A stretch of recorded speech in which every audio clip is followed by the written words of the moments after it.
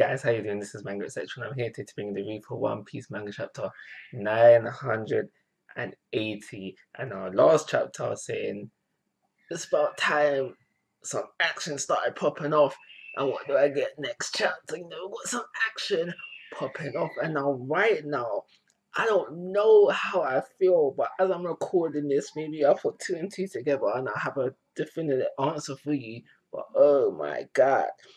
But basically, at the end of this day, all this chapter is about is that Luffy and Zoro have bailed themselves out. So now basically they know that the Straw Hats, at least just the Straw Hats, are here. Actually, by the end of the chapter as well, the Kid Pirates. But anyway, they know that they are here now. So infiltration out the window. As you know, infiltration was going to go out the window at some point. There was no way that they was doing this fully through stealth. But I think the stuff is trying to happen sooner rather than later nowadays when they're trying to infiltrate. You might as well just forget infiltrating altogether and just go gun ho all the way. But anyway, before the action pops off within the chapter, we have this bit with Queen, and now he's saying that there's someone within the Flying Six that he doesn't like, that he's willing to get rid of, and he then offers that seat up to basically the brothers, saying that yo, if you bring in, because at first Apu mentions that how Luffy's there, so Queen offers up this seat to the person who can capture Luffy. Some people are on it, they're on board, they're trying this, but some people are there, nah, that's no point in trying. Even though a gifter will probably won't get that. But then in hops in Scratch himself, and he has a fight with Luffy and Zoro. And now this fight is really interesting for me. So we still don't know the name of his devil's fruit. We still don't know the ins and outs of his devil fruit, but we do get to see bits and bobs of it. So one thing I want to do mention that I've realized is that okay, so there is a range. There's a range that he can hit from. And now he seems to be able to do impact moves with just on Luffy, and he seems to be able to do slashing attacks as well. And now the first thing I want to talk about is the impact move that he did, or he did two to him. The impact move that he did to Luffy. Now this hurt Luffy, and the first immediate thought the first immediate thought I had was okay, did he use Haki on this attack? And now I don't think that's the case. I'm not saying that he won't have Haki, but I don't think that's the case for this attack.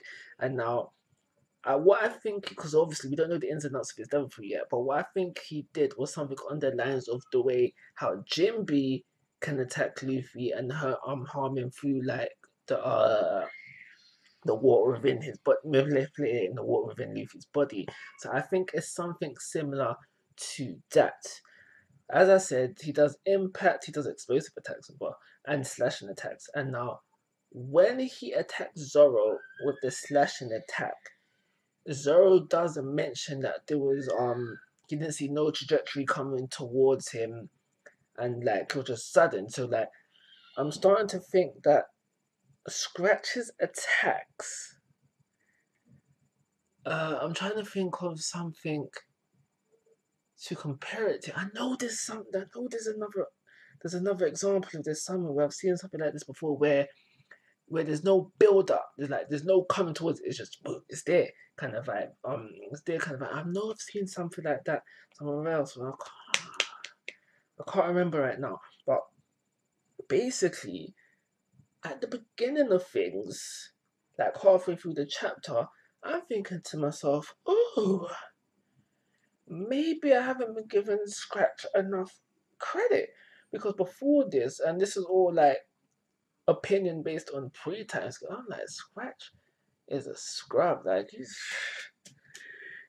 Scratch is a scrub. I was thinking that's what I was thinking, and I always go back when I was having this conversation. I realized I always go back to when we see him in the New World for the first time, when he's struggling with that. I think it was like a pig thing, and the rest of his crew are just watching, and he's struggling to fight it, and then he has to bail out of there. And I was thinking, from that moment, I was thinking, he's a scrub. Scratch is a scrub. He's not going to be up to par when it comes to a fight with anybody big in the game. But within this chapter, at least in the middle of this, when I was in the middle of the chapter, I was thinking to myself, oh my gosh, he's holding his own against both Luffy and Zoro at the same time.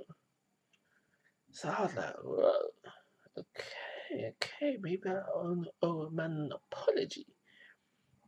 But as the chapter goes on, and we get to that towards the end of it, Luffy's like, oh, Zoro, I'm okay, I'm good.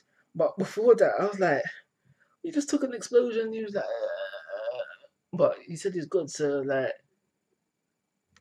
I don't know now. But what is definite is that Scratch kind of get the hits in for both of them. So I guess at the end of I still don't know.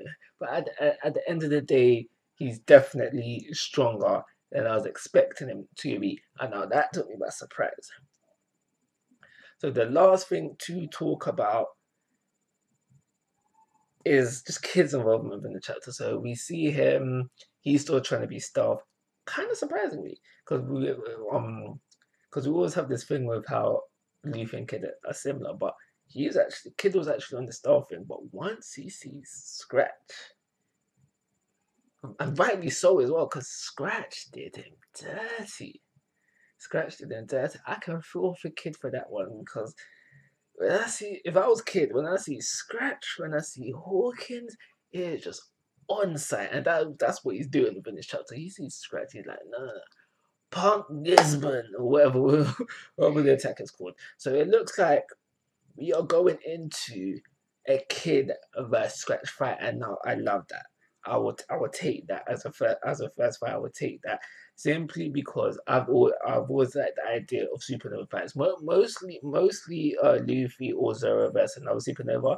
But if it can be Kid and another supernova, I would take it. Wait, and especially Kid has a grudge to Kid's on a grudge right now, so I would take it. So this will be a dirty fight, or it should be a dirty fight if it goes smoothly and it doesn't get interrupted by anything.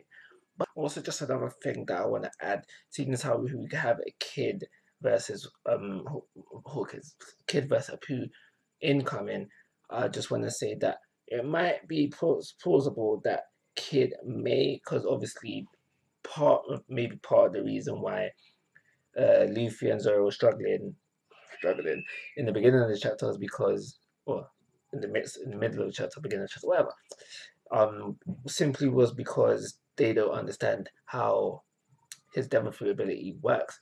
But I think what a Kid will have an easier time dealing with Apu is because he may know more about Apu's devil fruit ability. And the reason why I think this is because even though Apu was kind of lying, he was a part of an alliance. And now I'm pretty sure, yeah. Because when I'm not Hawkins, when Law and Luffy aligned with each other, they exchanged some information. But that was just about Haki. But imagining that every alliance does this, well, not every alliance, like most alliances do this when they meet. They may have talked about Haki and the fruit abilities as well. So maybe not everything, but even if it was everything, I reckon Apu would be willing to do that, even if he was like a traitor, because he might be under the impression that, oh, it doesn't matter if they give them everything. Because at the end of the day, I'm with Kaido, and Kaido ain't no scrub, he ain't no fall victim to these guys. So you know what? I'll tell them everything I can do, because at the end of the day, it's not gonna be a problem. But yeah, I really enjoyed this chapter, and for those reasons, because kids surprised, not kids, because Scratch surprised me, I'll bump up to a 4-star rating for this week. Unfortunately, wait, hold on, let me do the maths quickly. Yeah, there's no chapter next week, which is unfortunate, probably because of the lockdown and everything that's going on during there.